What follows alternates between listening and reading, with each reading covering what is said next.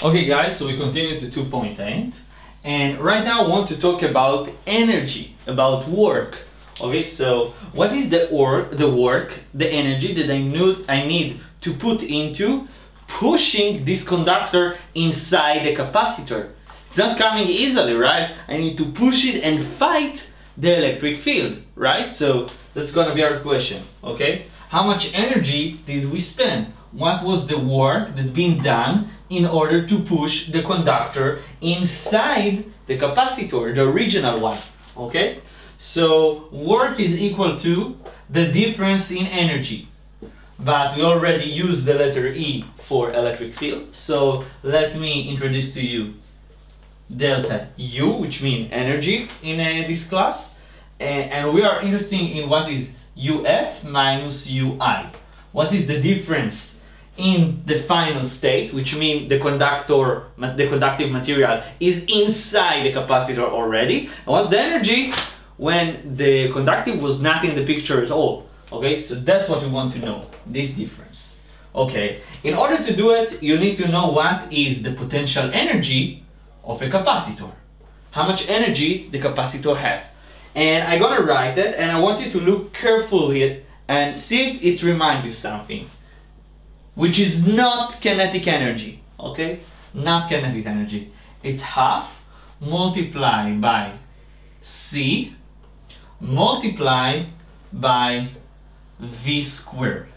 So this is the potential energy inside the capacitor, okay? And this is the term. This is remind you something from physics 1. For me it remind me spring, right? The potential energy in a spring, which is half K delta X squared. And delta X squared, this is the same idea. Why? Because what is K? K is due to geometry of the spring itself. If it's short spring, if it's long spring, if it's stiff spring, soft spring. So this is K. And the same thing is C. C is the geometry, the plate is big, is small, the material, if there's dielectric material between the plates. So this is C. So K and C playing the same role. And what is delta X? Is the location of the spring, right? Let's draw spring. So this is a spring, this is the mass M, and I move it from its rest position to this position. So this is actually delta X. And what is voltage? Voltage is the change, right, in the energy. It's change VF minus VI. That is what is V, the voltage, the capacitor. What's the voltage here? What's the voltage here? How much we change it, right? So this is the idea of the potential energy, and I want you to keep that in mind. So what we need to do, we need to find UF and UI with this equation. Pretty straightforward, not a complicated task. So let's do it. So what is UI? UI, it's half multiplied by F0, okay? At the beginning, the capacitor holds all the voltage, right? So V0, and it was multiplied by okay, so it's a, okay, I'm gonna write it in the same order, it's mixed for me here, but I want it to be simplified as here. So it's half V0 squared, right? And right now, this is A epsilon 0 over D. Okay, so we found the first one. We got 50% of the question behind us. So now let's find U final, which is gonna be a little bit more of a challenge. So we know this is half. The capacitance at the end change because we push a conductor. Remember? So we had a new term, which we can call it CF or C total, which we found the equivalent one. So this is CF, and we also have VF squared, which we also found in the previous sections. So we actually have everything, and we need just to put it in a simpler way together. So let's clean this up. Perfect. So this was UF equal to half. This is gonna be CF. And something that I want also to mention here let's put, you not always have to write it in that way. Why? Because remember that Q equals CV, so we can actually play with this term and change the potential energy if this is helpful for you. So I did this just to show you that I can use this trick. If I don't know V or I already define Q, so maybe I'm gonna play with them because I know the relation between them.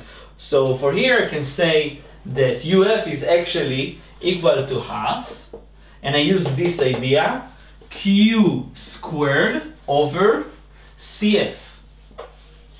It's the same thing, right? I just change, I get rid of V, right? That's what I did here. So I can use this term, and we already found what is Q.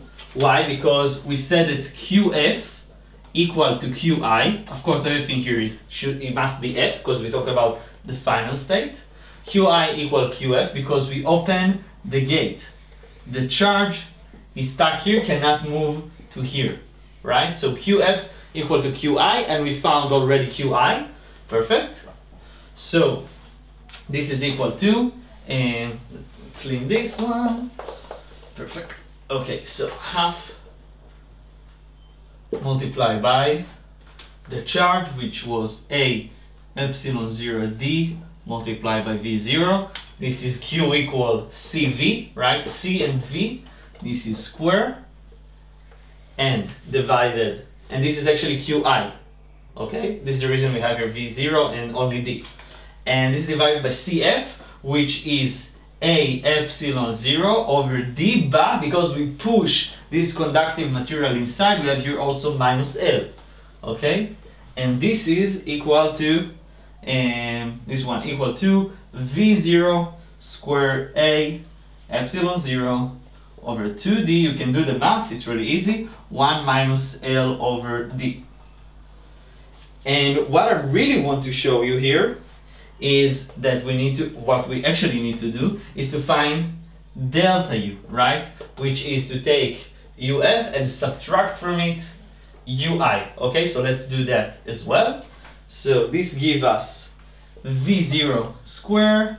I take all the constant outside. Okay, you see this, I'm gonna take it outside. This can stay outside, this can stay outside, this can stay outside, this can stay outside. Perfect. So we have V squared A epsilon 0 over 2D, and what we left with is 1 minus LD, which is this term, minus 1. So this cancel out, and we left with that the total, the difference in the energy is actually minus L V0. I want you to notice this minus, we're going to talk about it. A epsilon over 2D. Okay? And what we saw here is that actually the energy, the difference is negative. What does it mean when you say something is have a negative work? For example, this pen above the ground and I have the gravitational field. If I'm gonna leave it, it's gonna fall. Okay? If the energy is equal to 0, for example, it's standing on here. Okay, so the force applying equal to the normal force from this paper sheet. So nothing gonna change. This is a case of the work equal to 0.